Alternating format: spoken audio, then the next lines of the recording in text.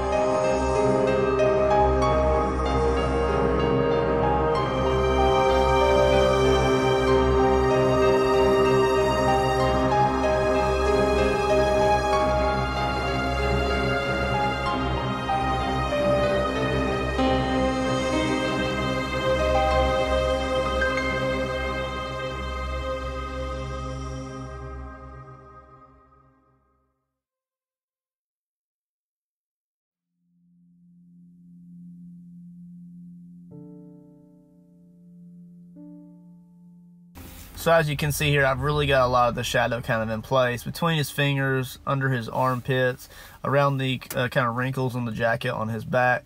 And that's just going to allow me not only to force me to put enough paint on the item to cover those shadows up, but they'll kind of show through just a little bit. Now, if y'all don't know Mad Mike, y'all need to. He is an amazing artist, a great guy. He does live up in Canada. And he works in making robots out of reclaimed metal, tin cans, and things like that. So definitely look him up. Mad Mike Studio 68. So now what we're doing is I'm going to go ahead and just apply an overall layer to the actual base that we've already created with the shadow.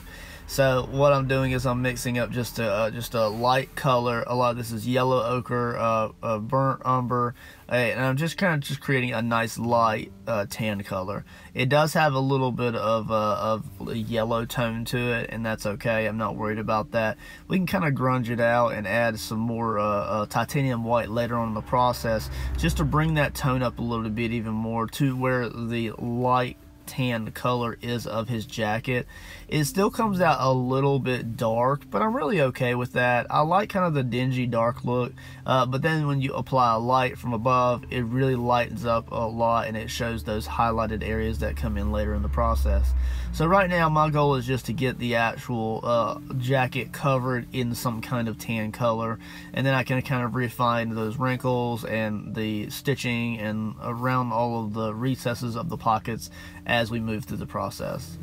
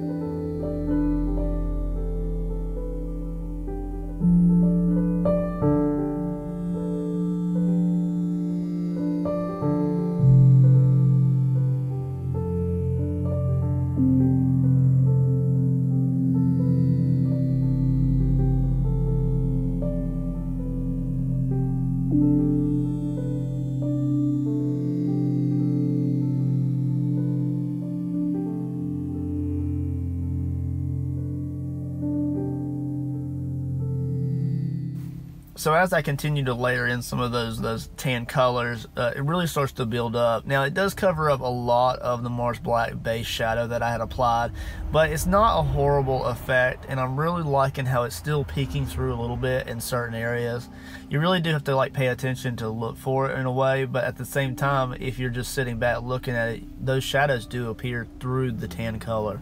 And later on in the process, during the dry brushing, then it really does come alive. So I'm so excited to be able to finish this portion out. It really comes alive and brings forward the overall realism. So as you can see, it's really starting to thicken out quite a bit. I'm really liking that. I can start to refine the colors, refine some highlights as I go. I'm also going to go ahead and start putting that on the cuffs and the gloves. Although this is not the color the gloves are going to be, I just wanted to go ahead and start getting some layers of paint on those gloves, just so I can kind of work out any kind of minute imperfections and build up some texture to apply more paint to later. So here I am going to start introducing the burnt umber for shadow effect. A lot of this is very watered down. I'm using a smaller tip brush just so I can kind of just lay the wash into the wrinkles, and then I just kind of let it lay where it lays. But I also don't want it to drip. We don't want a drip effect on this. A little bit of dripping is okay as long as I can wipe it off or blend it in so that it looks like those are just the natural wrinkles of the jacket. So I will start to do this, and then you can kind of see the overall depth of the wrinkles begin to take shape.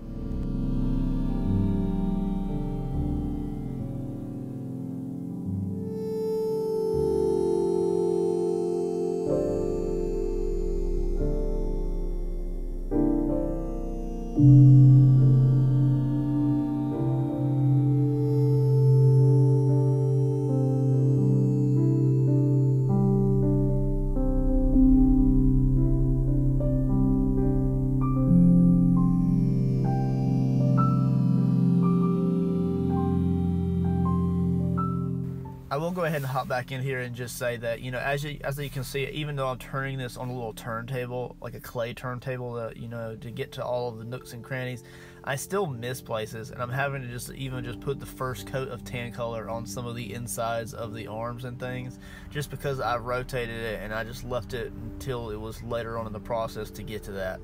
So it doesn't matter what order I do it in, but I just needed to get to it at some point, and just because it's kind of out of sight, out of mind, I ended up leaving it towards later in the process.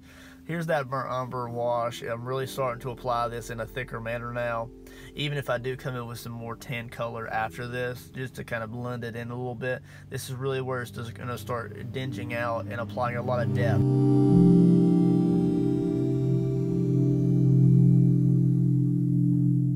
Now, I had said a little while ago that I would not make water drops on the actual, you know, wrinkles and stuff, but I do let a little bit of water accumulate there, so I made myself a little bit of a liar. But I do let that, before that dries, I do go ahead and use my trusted finger here to kind of blend that in certain areas. But the most important thing is these aren't the final layers, you know, so I do come in here with a thicker brush here in a moment and kind of blend those in certain areas, just so that those water droplets aren't so prominent. But they're really going to create a great effect. So I think it was right here that I come in with a larger brush and I start to kind of blend those in a little bit. But you'll be able to see if you just look at the back of the jacket, when I come in and introduce lighter colors like I'm doing now, this is more of a titanium white of yellow ochre. It's more so titanium white than anything else, and I'll start to introduce more and more titanium white, and this just brings up the overall, like, I would say the dry tan used color that his jacket is. You can tell that he's had his jacket for a long time, and that it's just, you know, worn and torn, and it's just kind of just faded a little bit. So I want to make sure that I'm able to capture that in some ways, while also giving a lot of depth to the actual paint. Obviously his jacket, in the top right hand corner, I'll post it there, you can see it's a very light tan color consistently across the entire thing, and I'm just trying to add depth to it above and beyond just applying just one layer of paint to the jacket. I wanted to have more depth than that, so you know, adding all of these layers in a certain order, it really allows me to kind of achieve just more of the artistic look than if I just use the same color over the entire jacket. So it's just a really fun process. when you get to come in and add those dry brushed highlight spots and bring up the tones around where the jacket pockets and the cuffs and his the jacket opening around the front where his buttons and his I think that he probably has Velcro there because it's a fireman jacket would be that it really kind of it brings in the fun and the artistic what am I trying to say, the artistic pride in the art, and it really gives you a warm feeling knowing that, wow, that really is coming together really good. And that dry brushing is what really brings those details and those highlights forward. Everybody always loves the highlight stages, but you got to do everything else before you get to highlights, which is a pain, but you got to do it. So this is really where it's going to start to come alive a little bit more.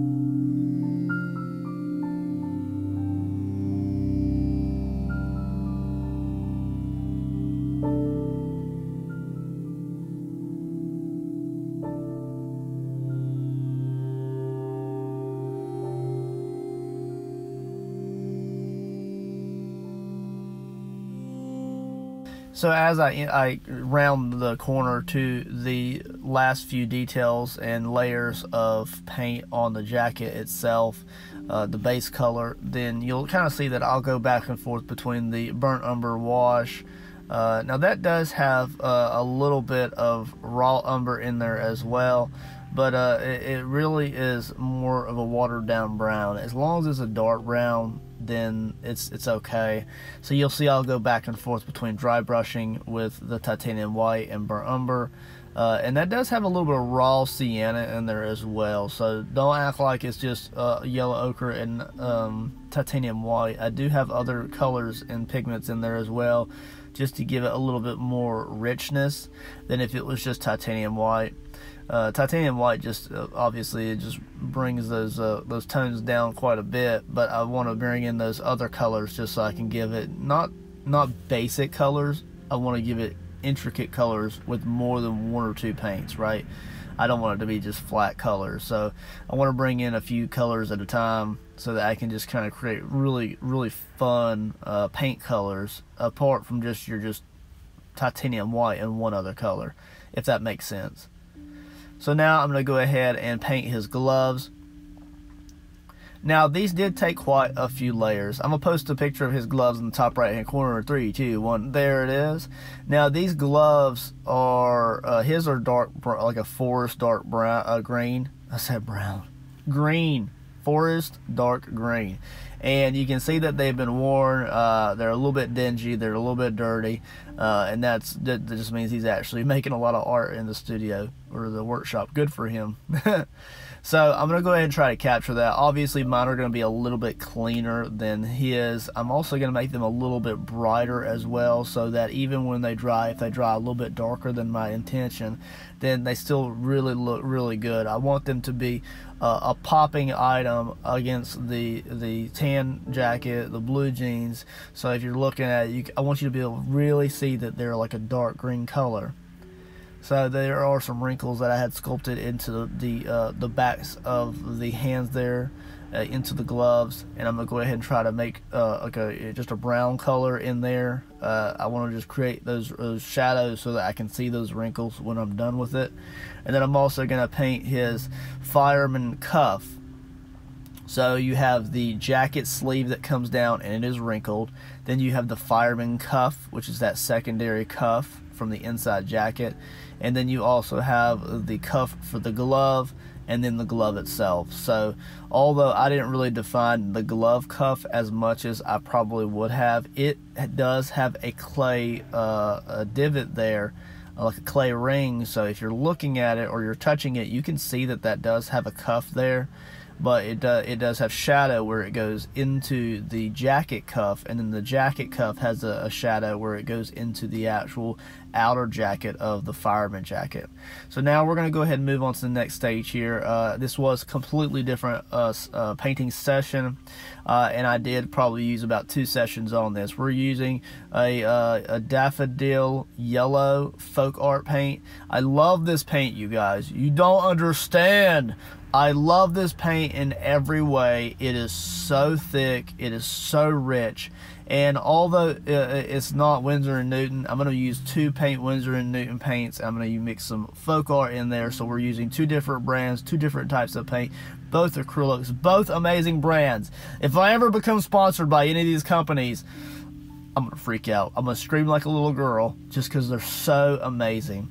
So I wanted to originally what I was thinking about doing is I was going to create maybe like a shimmering holographic, like metallic yellow, and I was thinking, well, if I use the white pearl metallic folk art paint and I mix it in with my yellows, even if it is dinged out by the yellows a little bit as far as the shine and the shimmer, as I introduce more of the pearl white, it would kind of bring that shimmer back up. You can kind of see as it's wet, it does have a little bit of a shimmer there, but as it dried on my parchment paper here, that shimmer kind of faded away a little bit. I could probably come in with a glaze afterwards and kind of bring that shine back if I wanted to. But I was like, well, the main shine on his reflective jacket in most of the pictures, I'll post in the top right hand corner. There it is. And the main shine is the silver metallic band between the yellows. So I was like, well, I'll go ahead and try to mix my pearl in. So instead of using like a titanium white to bring down the tones of those yellows, I do go ahead and use that metallic pearl. And although it did give a decent look, there you can see I'm testing the yellows. It does give a decent look. It doesn't have that reflective look to it. The paint, when I applied it to the tan colors, it did look a little bit flat, but it gives me great coverage. I'm really happy with how it turns out. It wasn't my initial intention, but I'm really cool with it. Now, I tried to use pearl white there for the middle line. I do not use that in the final effect. I went ahead and used a sterling silver instead, just to give it more of a metallic sheen. So there's my folk art multi-surface sterling silver. I also have gunmetal gray folk art, and I was thinking about doing like a highlight layer just above the silver in a gunmetal gray, just to give it some more of a shadow along that line and some separation between the yellow and the silver. His jacket in any of the pit photos do not show that, and that was just me trying to go above and beyond to make my life difficult. So I decided to leave the gunmetal gray off. I will bring that back in for other stages of the build as I paint my way up the actual sculpture. But here I am just kind of mixing that paint even more than after just shaking it, making sure that sterling silver is mixed out good. And there it is, the yellow and the silver together. So I had sculpted some lines into the jacket right here. Now this is where I want to kind of ride those reflective lines around the sleeves. So he has 2 on the sleeves, and then he has 1 that goes across his chest and across that middle pocket. I'm going to post a picture in the top right hand corner. 3, 2, 1. There it is. And then also we have 1 that goes across the bottom of the skirt of the jacket. I really was not intending to put that on there, but when I put this on there, because the aspect and the proportions are slightly different, because obviously this jacket isn't as long as the one he would wear on his body, so I had to make the lines kind of thinner than I think they would have been. So although that I'm able to get them on there, and I'm, also note that I'm going to kind of wrinkle these around some of the wrinkles, so you'll see that they won't be straight all the way across his back. They vary in height across the back, because I want to show or depict that there's wrinkles on his back. so that won't be a straight line. But what I was saying is that the lines are a little bit thinner than they would have been naturally, and I needed to create separation between the top band around his chest and then the lower band around the skirt of the jacket. So I have to ride that secondary lower line, which I'll do in a moment, pretty low, and it looks good when it's all done. It does. But just applying that silver lower line across the pockets on the sides of his jacket, it just fell off when I was doing it. It turns out great, and you'll kind of get that effect too. It just felt weird to cover up so much of that detail, wash and dry brushing that I did on the corners of the pockets. It hurts. It hurts to cover up some of that work that you've put so much time into, but you have to trust the process, and you just have to go for it. And if something went wrong, then I would just have to paint it again. Alright, so we're going to incorporate the yellow in. Again, my lines are a little bit rougher than his. I'm doing all of these by hands. No stencils required here. I was thinking about making some water slides or some stencils, but I decided just to hand paint it. I thought it added some authenticity to it, and I just thought that it would be cool just to have some varying lines, like they've been worn. They're not perfect, you know. Some of the reflective tape is starting to peel off, just like a normal reflective vest would be if you use it in the field. That's how mine is because I'm a blue-collar worker. That's how mine is out in the field. It kind of deteriorates over time with a lot of wear and tear. So I'll go ahead and layer in my yellows as I go. I do introduce a more daffodil yellow from Folk Art paint here and there along the way. But just sit back and enjoy the process of me applying these yellow lines. And then when I get the yellow lines in, I will come in with the sterling silver yet again, and I will define the middle silver band just so that I can make that a little bit uniform and make it feel like that center metallic band that goes all the way around the center is just a piece of tape that hasn't been really worn down so much as if the yellow has, if that makes sense. So sit back and enjoy, and then we'll catch back towards the end of the video.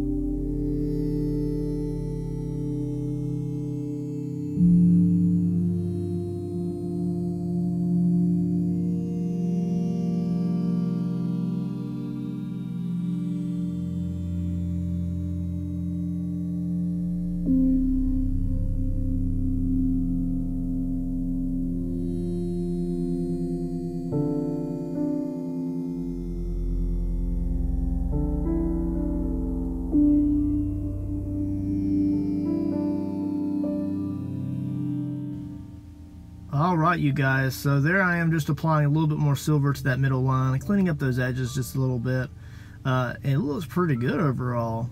Now these colors are very bright, very new, and they're not going to stay that way, but for the most part I'm really liking how they're looking. I still think that that bottom reflective line is a little bit too close to the skirt of the jacket, but it needed to be there. I know it did. So I'm hoping that once I get some age and some dirt and grime and blend it with the actual tan background a little bit, it's gonna really kind of make it feel like it's at home there along that skirt of the jacket. So overall, I'm very happy with how these turned out. I like that the silver is still reflective, and under light it does shift and change its color reflection. So I do like that it's actually giving a little bit of a reflection off. So I'm hoping that no matter what shelf he has this sitting on, if there's a light that's cut on or something, then as he walks around the room or looks at it out of the corner of his eye, he does see that silver does shift in color. So there I'm just using a light just to kind of show that, you know, it does change in reflectiveness as you kind of shine lights on it, and it kind of does show the raised edges and the difference in texture on the arms and around the pockets and things like that. So very happy with how these turned out. So let's turn around and let's go ahead and add some grunge to these, just to make them blend into the background a little bit more, to make them feel like they've already been with the jacket the entire life cycle. So for this, I am also just going to be using a watered down burnt umber wash, and I'm just going to apply this in light layers over the overall wrinkles in the divots that I had previously washed out. And then once I get these in place and I kind of like how the actual wrinkles are shaded and shadowed, then I'll come in with a very, very washed down raw sienna, and I'll go over a little bit of the yellow here and there. I do try to keep it as much off of the silver as possible, but I do want to get some grunge on those yellow portions just because it's such a bright color that during wear and tear, those would probably be the first thing to get dirtied out and you know, deteriorate or just have a bunch of grime on them in his metalworking studio. So just enjoy this process, and then we're nearing the end of this video. Again, this is number 9 in the overall Tumbler series, and I'm hoping that Mad Mike is really enjoying watching these videos, seeing how his item is created in a longer format content. So super happy with how it's turned out.